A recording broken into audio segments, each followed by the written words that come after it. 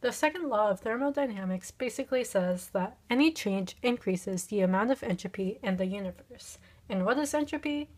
Entropy is disorder, and it's symbolized by the letter S.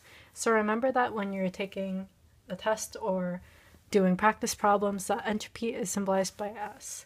As you'll see in most processes, a system will most likely go towards a state of entropy or disorder. So an example of this would be a cup of water, and let's say that you're going to put some food dye into that water. So we have our food dye, we drop it in, and it disperses all throughout the water until all of it is colored the way you want it to. So if you think about it, at first it starts as this little dot, I guess, in the water, but then it just disperses throughout, and it gets really more disordered.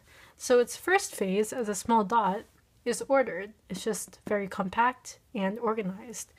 But then later, after time passes, the food dye disperses and it seems very disorganized and unorderly.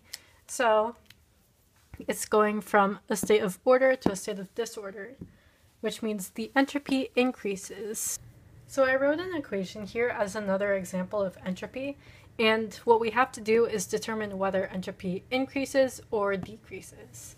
Now, the first thing that you do is look at the states of matter that all of the products and reactants are in.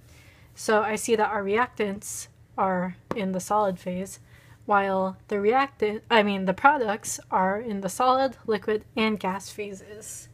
Now, what you have to remember is that solids have the least entropy or the least disorder, and that's because they stay how they are and they're pretty compact compared to liquids and gases.